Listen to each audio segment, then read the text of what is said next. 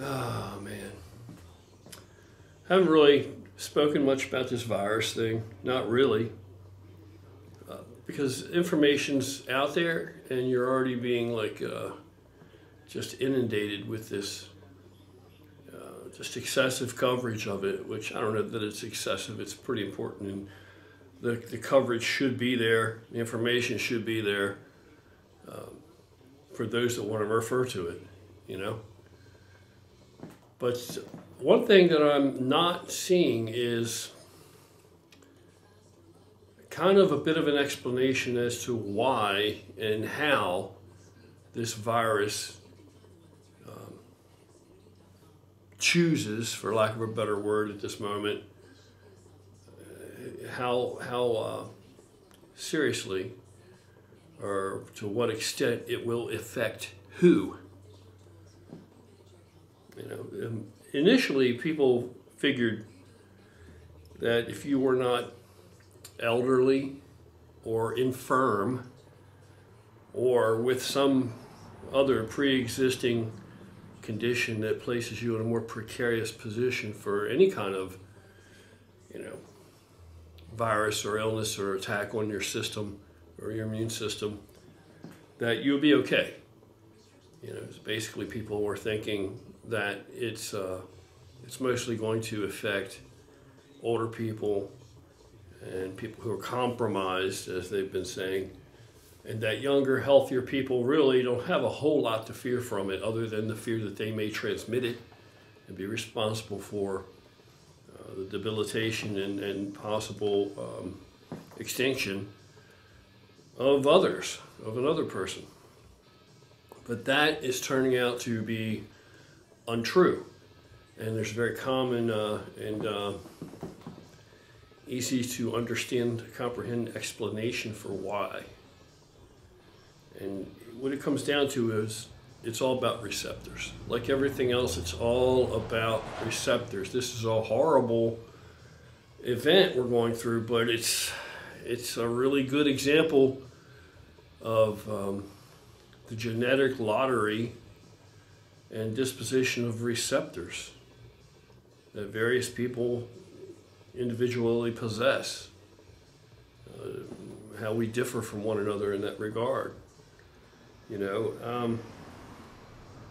Now certainly if you have pre-existing condition that's going to place you more in harm's way for something like this, then that goes without saying. If you already have trouble breathing or you already have a weak immune system or any of this kind of stuff, certainly that's going to exacerbate any kind of illness or viral attack on your body. The flu, a cold, anything is going to be worse for you than if you did not already possess this pre-existing compromising condition, right? That's common sense.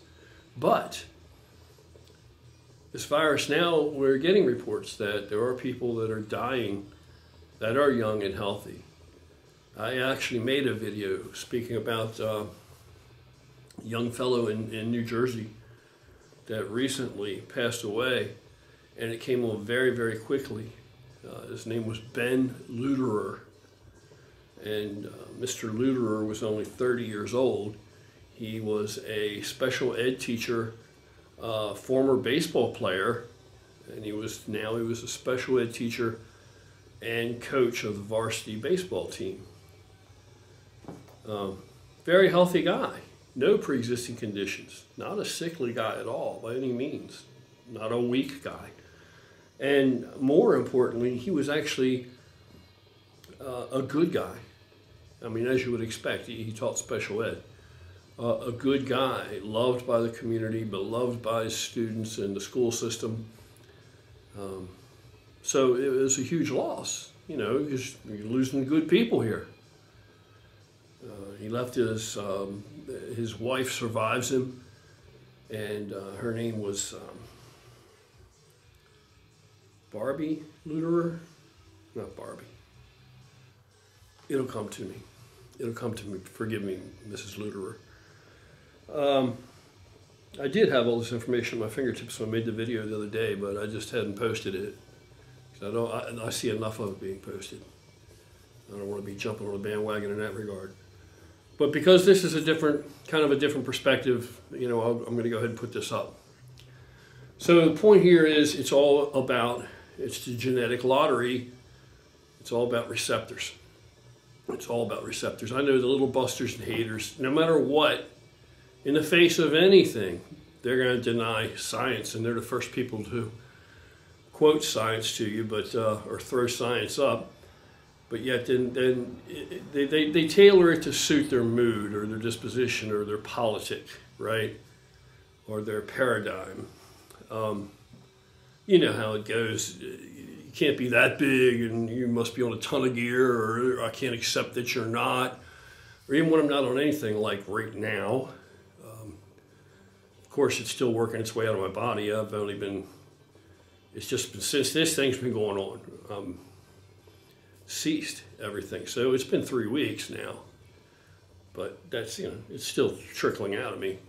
But because I prefer short esters, and I just run a very low base of a longer, slower ester, I'm pretty much trickling off. You know, it's not really going to affect my size a whole lot, and that's a whole other video for whole lots of reasons why that is so. But it's all about receptors, and just like these little busters, they look at somebody like me or anybody else that's achieved something that they're envious of, but they don't want to admit that. They're going to try to diminish to equalize, and they say, well, it's got to be he's got more gear, or he's on this, or he's on that, or he must be taking tons of this. There's no way. When the reality is, it's all about receptors. You know, so no matter how much those poor bastards try to step up and take more and take more and take more, that's why they end up screwing themselves up. But they don't get big. They don't really get there, because you can't change that. It's genetics. It's how you're made. You can't alter that right now in this day and age. You either have the receptors or you don't have the receptors, and that's with everything. It's with everything. You know, I've explained it before with the analogy that if you have a room and you have so many outlets that you could plug a lamp into, and there's nothing else you can do, you can't have an extension cord, you can't modify anything, you can't do, right? It's just straight up what you got is what you got. If you only have so many outlets, if you have 5 outlets, 6 outlets in the room, you can put 5 or 6 lights and plug them into those outlets. Now, if that's still not bright enough for you and you insist that you want more light, you can keep bringing in more lamps, but there's nowhere to plug them into. Do you understand? So you can fill the whole room up with lamps, and that's what they essentially do. They keep pushing more lamps in this room, but there's nowhere to plug them into. There's no receptors available for these things to bind to, for the molecule to bind to and create a reaction. So the room doesn't get any brighter. You got 5 or 6 outlets, you can plug in 5 or 6 lamps, and once you've plugged them all in, that's it. That's it. Doesn't matter how many more lamps you bring in the room, you're not going to get any brighter in there. And that's basically how receptors work, basically, pretty much. You know, that's why you can be out in a field, you know, in the springtime, and you feel perfectly fine, but the person next to you, they're having all kind of allergic reactions to hay fever and pollen and such. You're both breathing the same air, you're both in the same atmosphere and venue, but one's affected and one is not, because one doesn't possess those receptors. That's what an allergy is. The receptors are not there plentiful enough. If they are, they're not plentiful enough for enough of these molecules to plug into and bind to be able to stimulate the reaction, the symptom, the effect. And that's what this thing is. This thing is not alive. This virus, this thing is a protein, which protein molecules are very fragile. However, it's surrounded by a fat lipid, and that's what protects it.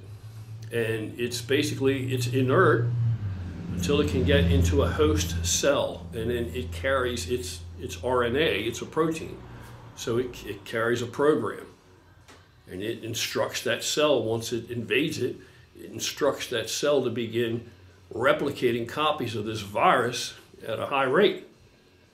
That's how it works. That's why antibiotics can't do anything for it except for address symptoms. You're not going to kill the virus with an antibiotic. So that's what you're dealing with. And the reason some people get deathly ill and some people don't get as sick, sure, it's all about how strong your immune system is, but even more than that, it's about receptors. But people don't understand all that. Medical professionals understand it. They'll tell you that that's the truth. It's all about receptors. If you don't have the receptors for it, there's no place for this thing to plug into, then you're not going to experience a whole lot of symptom from it. It can't generate a whole lot of effect because it just can't take hold. But if you have enough of these receptors, and the more you have, the more effect the virus is going to have on you. So this poor guy, Mr. Luderer, it came on like within a matter of days. He went from no symptoms to being deceased. It's passing away within a matter of days. 30 years old, athlete. And initially, the first night, he couldn't breathe. He was otherwise feeling okay. He couldn't breathe, though. It came on hard at nighttime. Wife took him to the hospital, ER. She had to wait outside because she wasn't allowed inside, right? Right now. They're trying to contain this thing. Well, he tested for it, and they went ahead and by the way, she was already found to have the virus herself. She was tested either then or a later date afterwards, and she had it herself, but she didn't even realize it. She had very few symptoms, very small. They lived together, same house, married, around each other most of the time, work in the same school system, go to school in the morning together. She had very, very mild. If she hadn't been tested, she wouldn't even know she really had it. Whereas it came on hard, it came on fast. They treated him in the hospital with, I think that they hydrated him or gave him electrolytes or whatever have you, and oxygen, and he responded so well to that they gave him some medications, prescribed some medications, and sent him home. He started feeling better over the next couple of days, like 2 days, he started feeling better. He even got up, and he was able to have meals with the family. He was feeling better. That night, he went to bed, and he was isolated. I guess he was sleeping on the couch or wherever he was sleeping. And his wife, Brandy, I think her name is Mrs. Brandy Luderer, she got up in the morning, 5 a.m., 6 a.m., went to check on him, and he was deceased. She found him deceased. So this thing, it doesn't discriminate age or any other thing. It just is looking for these molecules, this protein is looking for a receptor to bind with. So that's what it's all about. It's all about receptors. It's genetic lottery. And where you fall is where you fall, and there's no way to really predict that.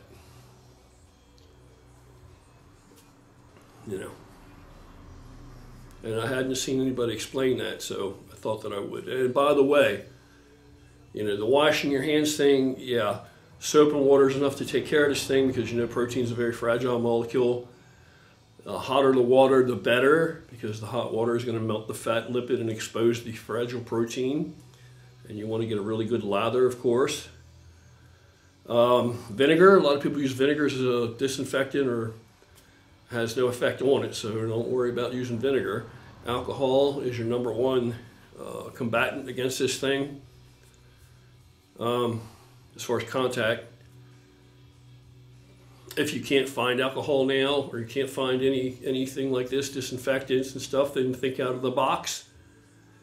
Look for ingredients on labels like window cleaner, Windex. Windex is supposedly almost completely alcohol and ammonia. So read the labels, and you still may be able to find available something that'll suit the purpose, that'll do the job. Well, that's all I got. Stay safe, stay healthy. I hope that ain't it. Stay safe, stay healthy, and God forbid if you should contract this thing or come in contact with this thing, just let's hope and pray that you lack the receptors for it to really take hold.